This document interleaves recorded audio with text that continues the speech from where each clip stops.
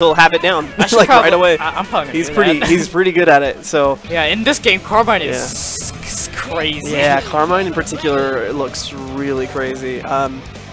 He doesn't need assists to do 8k damage on his own. In the sense of matchup-wise, this is pretty bad for Tux, not gonna lie. Yeah, we'll see. Carmine's up there, and like S is good luck. And yeah, we're starting off. I actually didn't know you could punish a burst with an assist. Oh, there's the loops. Oh my god. Oh, it's Hermes. This is not fun. This is not good looking at our Carmine. Okay. We're back at neutral. They're both just trying to find a way to hit someone. It's not looking good for both sides. Oh, there's the assist and the confirm. Here's the S loops. This is... Oh, Kanji's dead.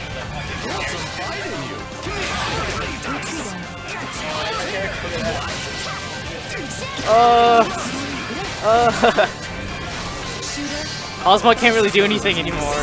He's not really a good as a lead. Yeah, that's the first round. Pan with 1.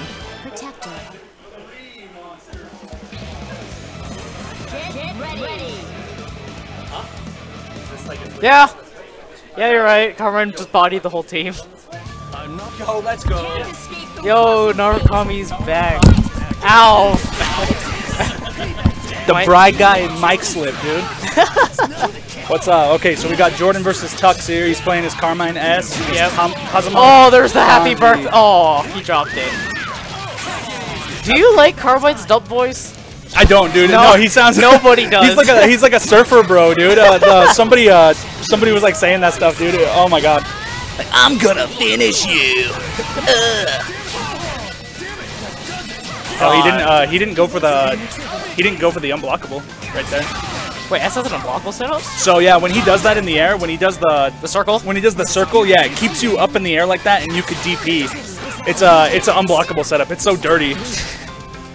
I just barely learned about it today. I thought air DPs are blockable.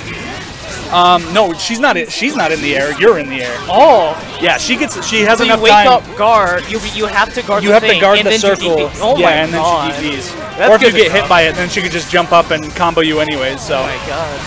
Yeah, this is not looking good for Tux. No, this is probably game. Tux is getting Oh my god. Oh, he has one. Resonance. Oh, there it is. Oh, the circle. Is this like mic crackling? I can't hear anything like crackling. Oh, okay, cool. Yeah, if you scream high enough, it actually kind of. Cool. You won't hear anything. Blow people's ears out. I'm listening. Oh, okay, cool. Yeah, this is not looking good for Tux. Like, just overall in this matchup, in the sense of tier list, isn't like this already is bad looking. Yeah, he has to really figure out what to do with Hazama in this case. Yeah.